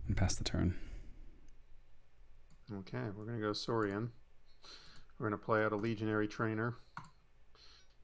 Get a Scholar off of that. We're going to get another Scholar. We're going to reap those 2 Scholars, play out Ballistego, and play out Spartosaur, sticking the Ember onto Ballistego. Cool. All right. Worked out. Feel pretty lucky. And let's go with Saurian. Saurian it is. All right, let's think on this a little bit.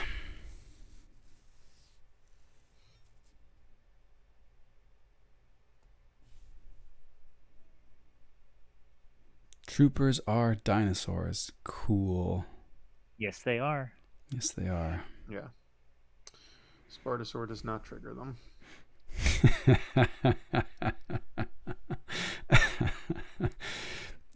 Cloggin saying in the chat, you know what you have to do. Clearly I'm fighting with these troopers. I just might fight with one of them.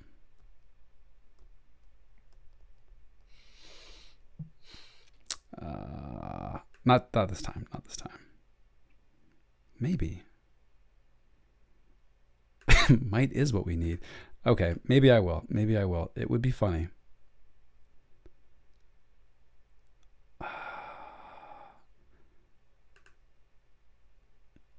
Yeah, I am going to fight with one, actually. Let's fight into the Spartosaur. I should have not done that first, but being sloppy.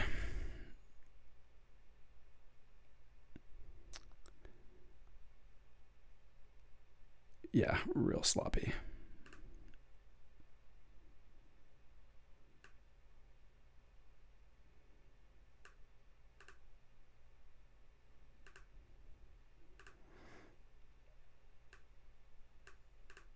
Did I disconnect?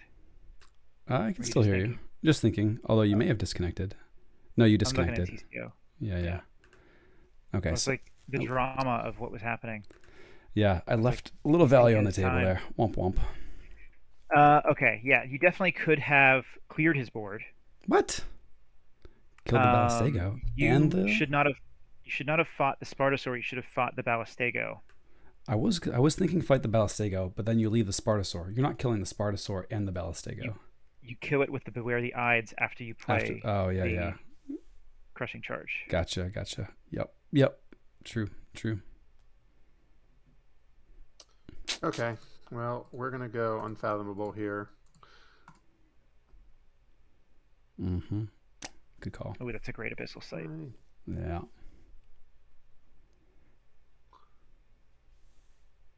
Ooh, I don't love any of those options. A lot of good cards there. Yep. Gotta get rid of that. Yep. Mm-hmm. And Fuguru. Nice. All right. So we avoided the befuddle, which is good. Yeah, sometimes the cards don't come out, and the cards are not coming out this game. All right, JT. This is my deck. I am the brain. You're going to forge the yellow key. It pains me, but as you say. Yellow key is always the correct one to forge first. Oh my That's goodness. Right. JT, have you ever lost a game when you forged the yellow key? Have you ever lost a game when you forged the red key? Sure. Absolutely have. You do it second? Yeah. I sometimes do it second. But my point is, you've never lost a game forging the yellow key. So I made the correct decision. That's true. Let's see here. This is let's see. All right, let's go Saurian. I think we can do this.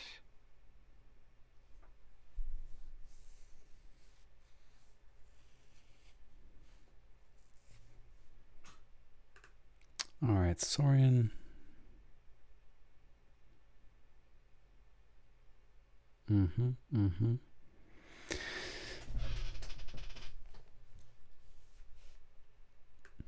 Spartosaurus coming over here on the left. Yeah, giving you 2, capture 2. Can reap once, 4, 5. Would still just give you 2. Okay.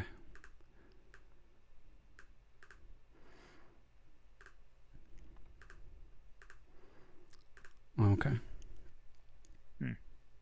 No? It's okay. I would have fought with the trooper. Fought with the trooper into the Fuguru? No, into the Ballistego. Into the Ballistego. Interesting. Because you'd kill his whole board. Obviously, you'd want to play the patronage before you fought, if you did that. But with the trooper and the Spartosaurus, yeah. I think it's okay what you did. I think you still got good value, and you kept your board. You just didn't wipe him. And the Fuguru is hurting you a little bit. Fuguru's hurting a little bit. I'm not that worried about the Fuguru, but we'll see, I guess. Yeah. Yeah, this draw is not good. Ruh-roh. Yeah. There's not a lot I can do here. I needed for that first trainer to actually draw a Saurian card, which it didn't do. I think if you had a befuddle last turn too, with the Abyssal Sight, being able to see the whole hand and then choosing could have been pretty devastating. Yeah, it would have been brutal.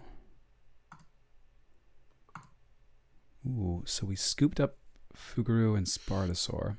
Okay. Okay. Interesting.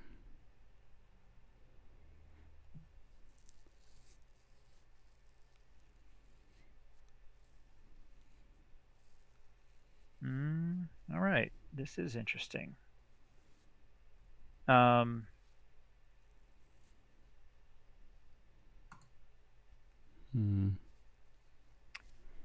Let's go with Unfathomable.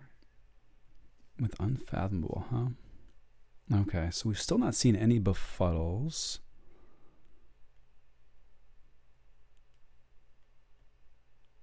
We have 2 ammonia clouds coming and a brain dart at some point. Okay. Unfathomable it is.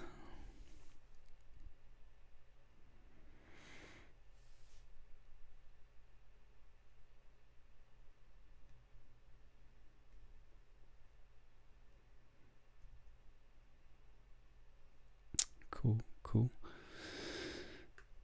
All right, so we're going to say that the Hema does not ready, and we're going to befuddle you into Mars.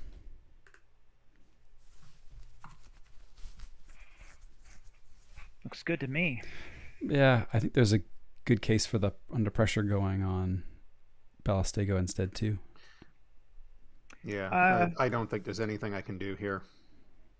Yeah, the disruption when it hits. I mean, both It's of these decks have just enough nothing. disruption. Yeah, when nothing is working, there's not much you can do, unfortunately.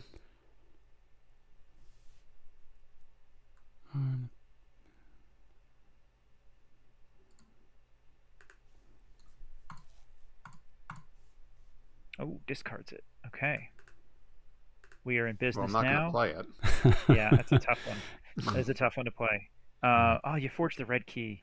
Oh, You're sorry. supposed to forge glue. Sorry. Come on, man. All right. Let's go back into the dinos here. Dinos it is. Okay. All right. So we're paling away the 3. We're making ourselves a plebeian. That's game. Good game. Ooh, yeah. This deck has Troopers. 0 amber control for a reason. Yeah. Yep. It's not the troopers. It's the the draw. It I was mean, the it is what troopers. it is, but I'm sorry to tell you, it was the troopers. what's Quick draw loves his troopers. Rematch. Yeah. yeah? Let's try a rematch. All right, let's do it. Let's do it. Do you? Am I going to be the brain again here? We can switch it up. We can switch. I think it's okay. I mean, all right. I have to redeem myself from the turn where I didn't wipe the board. All right. Quick draw. What are we doing? Keep or mulligan? I got to get back into the game. Oh, did it kick you? The old It did. rematch bug. Yeah. So. It says you're in. I am now. Yeah. Okay. I think. We're going second again. It's hard to throw this one back. It's not bad. So I think I'll keep it. Okay, we're keeping. And we're playing, or we can only play cards from Equidon. Okay? Yeah. Let's go Equidon. Okay.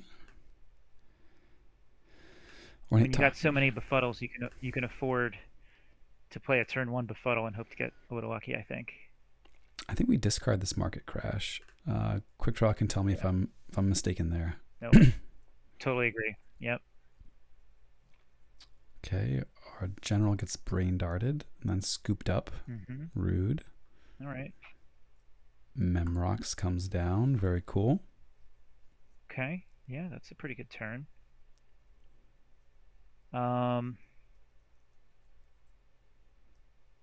Let's go Unfathomable. Okay, Unfathomable it is. All right, so we'll play this rod with 2 pips. We've got a Kamalani.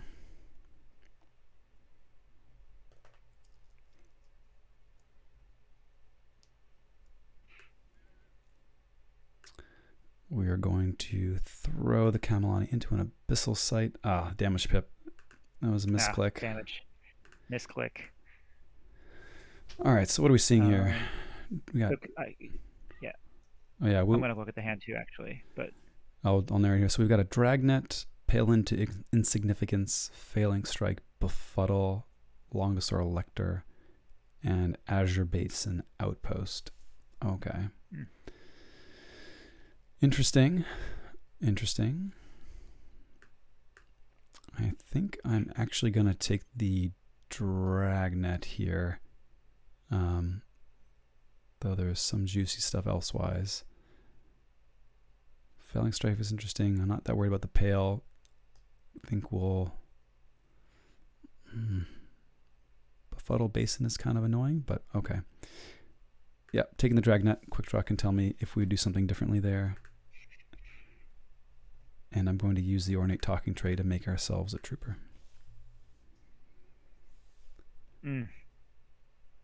I would have taken that Befuddle for sure. Taking the Befuddle? Yeah. Well, maybe. Okay, so we can only play Unfathomable here.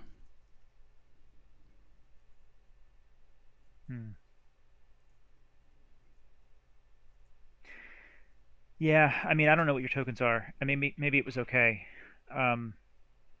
Ensuring that you survive. As far as creature control over there,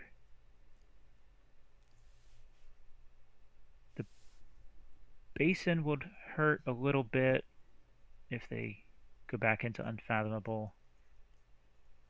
Not, I don't know, two. Yeah, if there's two ammonia clouds. All right. Let's just go Unfathomable, I think. Okay. All right. Playing this Vice Aloha.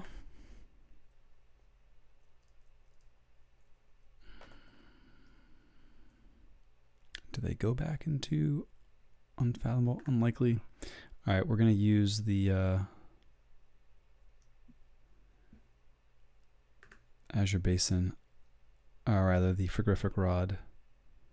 I mean, Memorox doesn't do better than Reaping right now. I don't see much more archiving out of Mars right away. I guess I'm not that worried about it, but probably going back into Mars.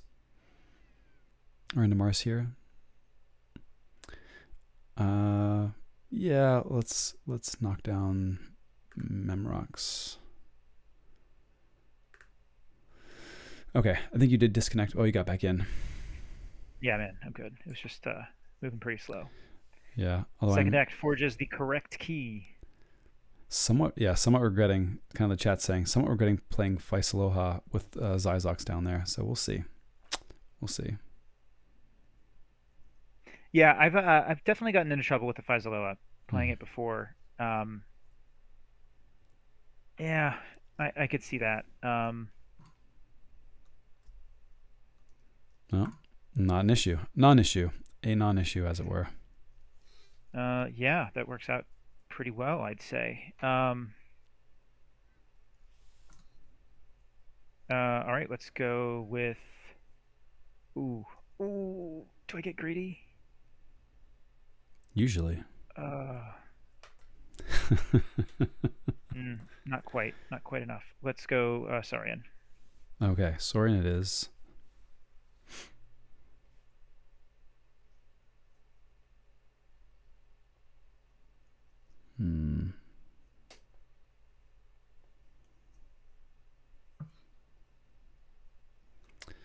All right, we're trading one. Do we want to trade one? Reap. Yeah, let's trade one here. Reap. We're going to make a token with Failing Sleeter.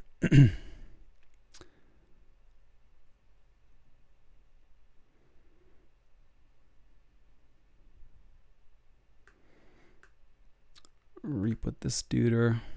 And also this one. Sure.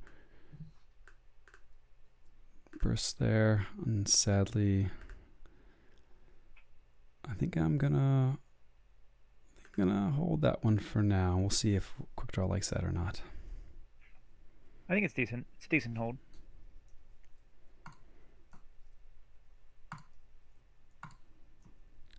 Failing Strike. Okay. Picking up some of our monies. Solid. Ah, that's a very good pale. Yeah. Okay, cool. Cool. Yeah, all right. So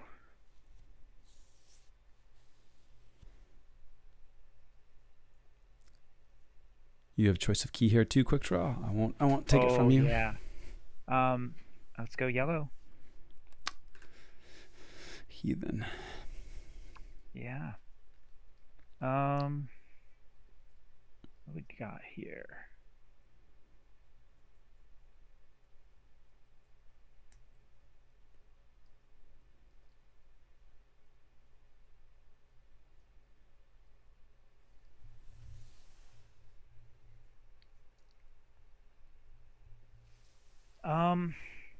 This is a more difficult one this turn, I'd say.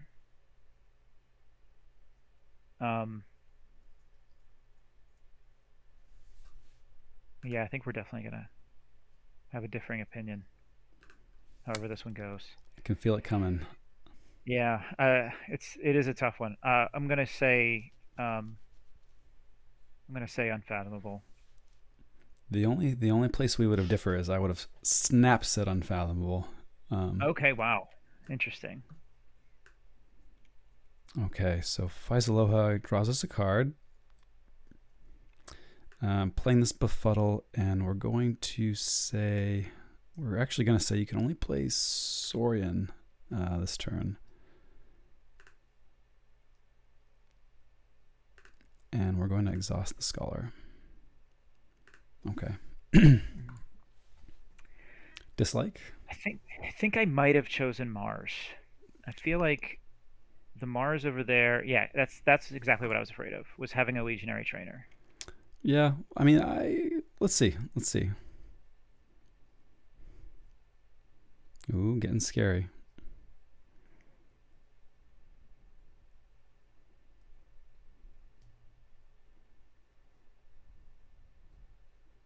Ooh, Spartosaur comes down with a capture pip. Cool.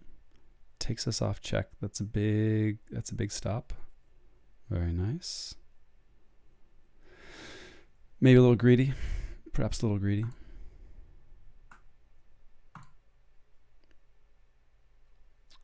And you did disconnect quick draw.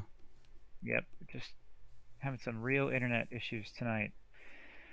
All right. Well, we are pretty clearly going Equidon here. This is going to be a big one. Yeah, let's see what we can do here. Sequencing, always important. No, YOLO. Interesting. Let's have a look at this hand. So the hand is Lack-Gaboom. Okay, yeah, I see it. That's not bad. Mesmerist, Ironix Propaganda, Fuguru, another Ironix Propaganda, Hema, and Netcaster. Okay, cool.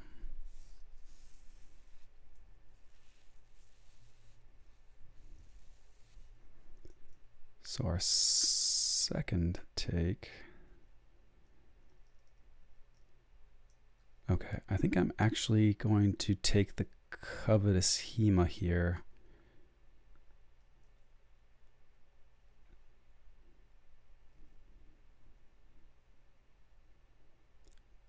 Anticipating shuffling it away just to get it out of play. Let's see if we regret that. So now we pull up stakes, shuffle back in the Hema, send back the Scout, Lector, Legionary Trainer.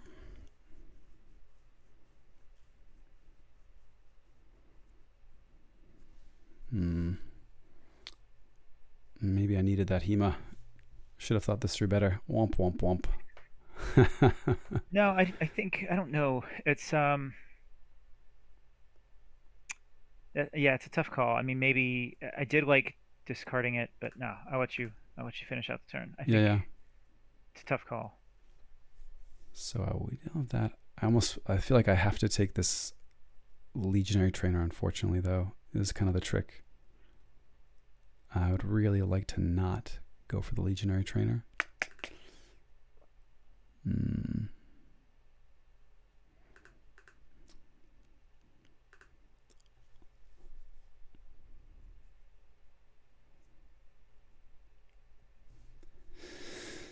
Spartosaur is very tempting, though. It's a nice capture pip. But okay, anyway, I think I'm taking the Legionary Trainer on the next pass. So we'll do that. It does have a nice damage pip too, which is clutch. So this one will come down. We're going to take this Legionary Trainer, damage a Scholar left here.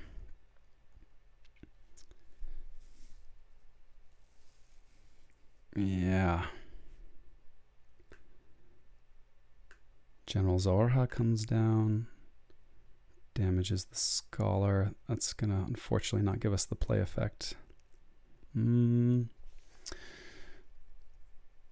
Yeah, we have to do that though, unfortunately. Okay. And then we play the Shrewd Investor, capture, and auction off our rod. Okay. Snap back into Saurian. Mm-hmm. Yeah. Yep, 2 from there. Pretty good. I don't know. Yeah, I think maybe saving. I don't know. You couldn't afford to save the Covetous Hema It was either because you needed to. needed to I take think the you needed lector, to get the trainer. the trainer. Yeah, Yeah. you needed to take either the trainer or the Spartosaur, I think. Yeah. Yeah, that was an interesting one. I don't know if there was a way to leave myself in a better position here.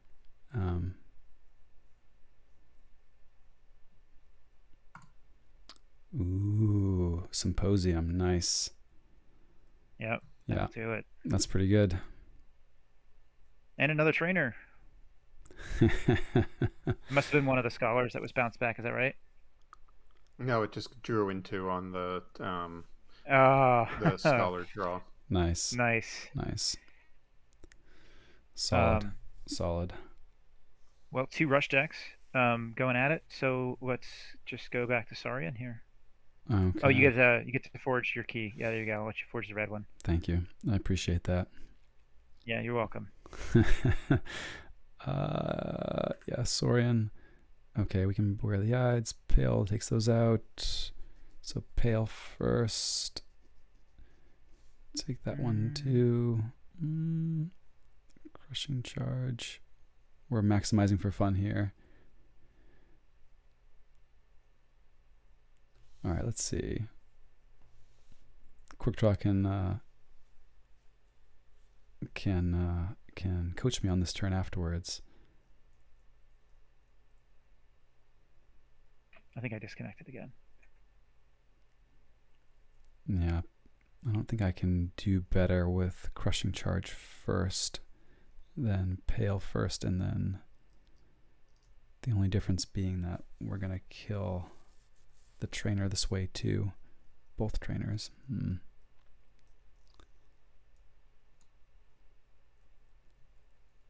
So that leaves those 2.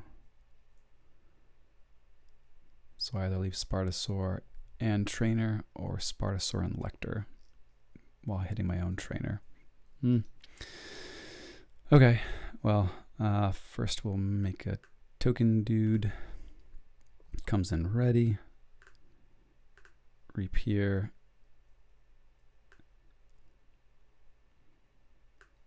Yeah.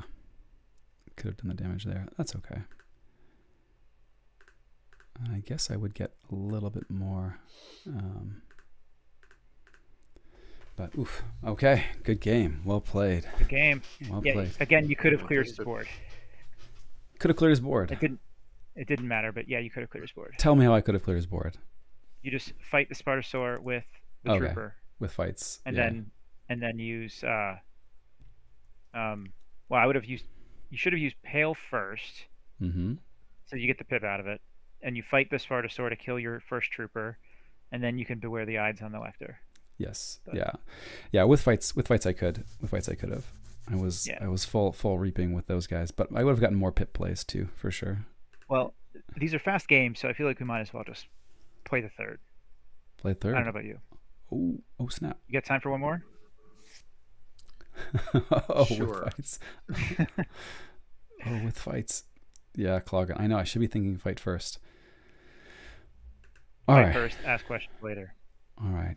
Good luck. All right. I'm in it. I'm in it this time, and we're gonna go first. Okay.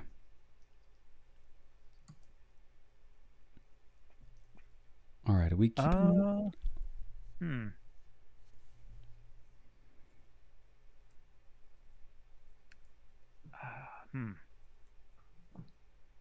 I kind of like it. I think I'm gonna keep it. Okay. Cool. We'll go Equidon. All right. I'm gonna play this visible hand and show you what I got. 2 troopers is what I got. That's it. Just 2 troopers.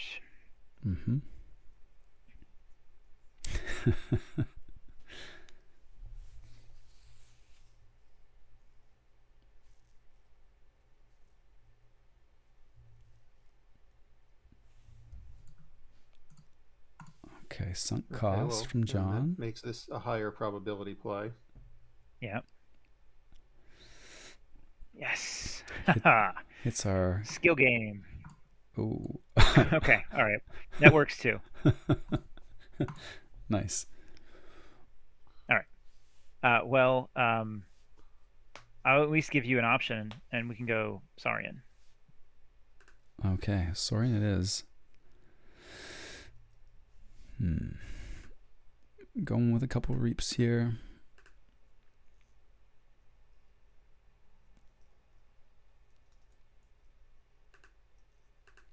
I mean, I really do like Symposium. I really do like Phalanx Leader.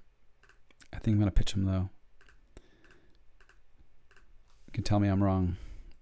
Tell me I'm wrong. I would have kept the Symposium. Kept the Symposium? Interesting. Yeah. It really enables the epic poem, and in a rush game like this, I think I would have held on to that one. Okay. Yeah, interesting. I actually ditched the Symposium thinking that on balance I was getting to the epic poems more quickly. But interesting, yeah. Okay. Let's go Unfathomable. Okay, Unfathomable it is. I think that was inevitable. Yeah. So we'll play the befuddle into Mars once more. Kamalani is going to come down. And I think it's also going to wear the Under Pressure. Yeah. I think that's what I would have done too. Why did you discard the 2 creatures? Rather than kill them with... I had reasons. He's got reasons. All right. Yeah, the Memrox would have lived. Is interesting. Okay. Kamalani gets scooped up. Nice. All right.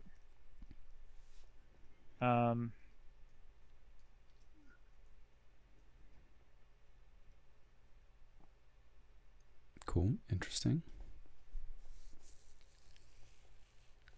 Interesting indeed.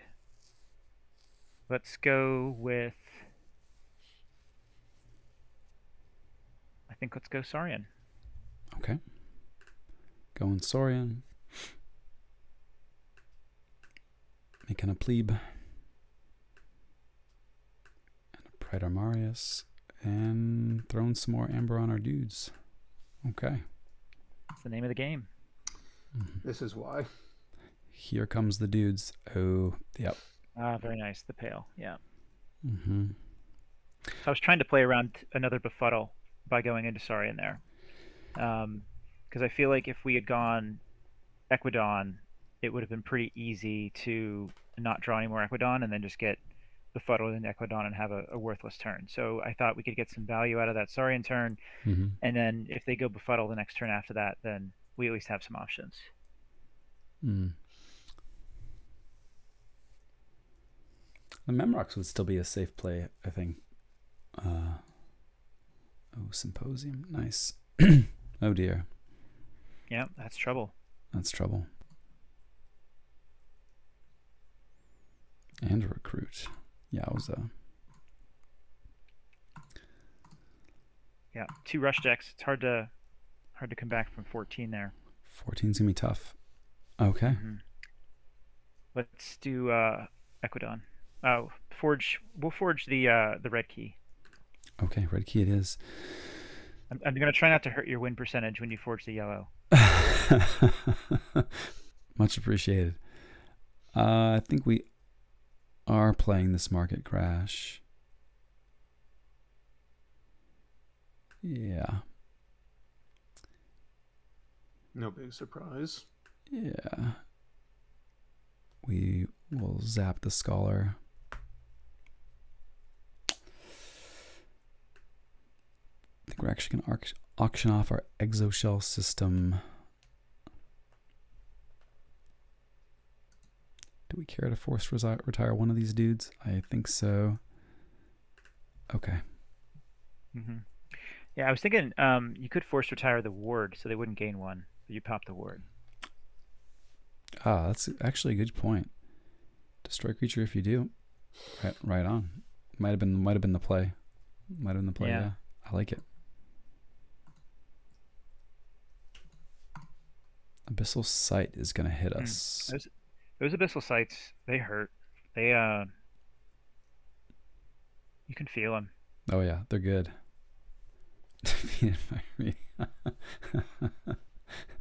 It gets me every time. It gets me every time, Murph. I don't know. Every time. Yeah, that was a mistake, though. What was? I messed up my ordering there. Oh, because you didn't. Oh, you did. You had to destroy the Gaboon. Is that what you wanted to do? No, you'll see in a moment how I messed up the ordering.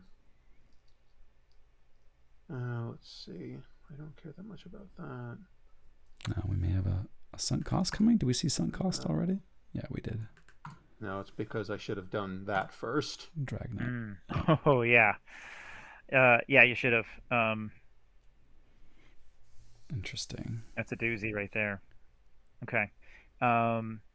Let's go Unfathomable. Okay. Unfathomable it is. Netcaster comes down. Abyssal Sight pops the ward. Smashes the Netcaster. Interesting.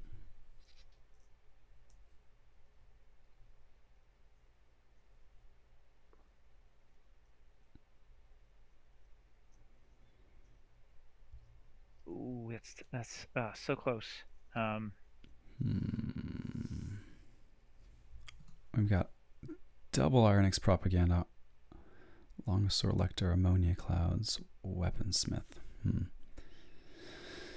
Ugh, I think I'm gonna take the Weaponsmith actually.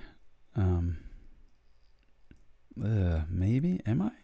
My thinking is then they're gonna have nothing to do with Mars. They'll take I guess John will happily take a Saurian turn. But as the Mars turn is just going to be too good for us to come back from if they get it now. Yeah, I think I have to take the Weaponsmith and hope that we don't give them a Mars creature here. I don't want the chains, but maybe that was a better play too. We'll see. We'll see. So the only thing you kind of messed up the ordering there too is that you could have dragnetted the ward. Dragnet first. And then Same exact mistake. Yeah. I did like the Weaponsmith. That was the choice I would have made too. Taking away the bigger turn, giving yourself some outs here at least. Yeah, that was a bummer on the. Yeah, I should have Dragnet first. Dang, sloppy indeed. All right, we'll go blue key. Okay. Oop. And Equidon. All right, let's see what we get here. 2 dudes and some capture. No, Rampaging Brutodon. Oof. Okay, well. Oh, interesting. I can destroy the no. Yep. Good game. Well played. Good game. There's the good cards in your hand now. There they are. Oh yeah, no epic poems until now. Interesting. No, Yeah. do we see one? No, we hadn't seen either. Wow. I don't think we did. Yeah. Interesting. Cool. Well played, John. Yeah. A couple sequencing stuff for me there as well. I think it just shows you the importance of draw. Draw's Does big. happen. You need to 2 rush decks like this. Yeah. The pressure is the ones that went ahead early, yeah. Yeah, the pressure is real. Getting ahead early is a big boon. I mean, there were some sequencing things in there that were, I don't know if they ended up being meaningful a little bit, but could have been really impactful. Yeah, I was I totally missed the Dragnet first, then Abyssal Sight second to kill the thing, but and was sweating the whole time. Well, that the I was funny thing is send back a Mars funny creature. thing is you missed it the turn after I missed it. Yeah. Yeah. Womp womp. Womp womp. Yeah, pretty close games though.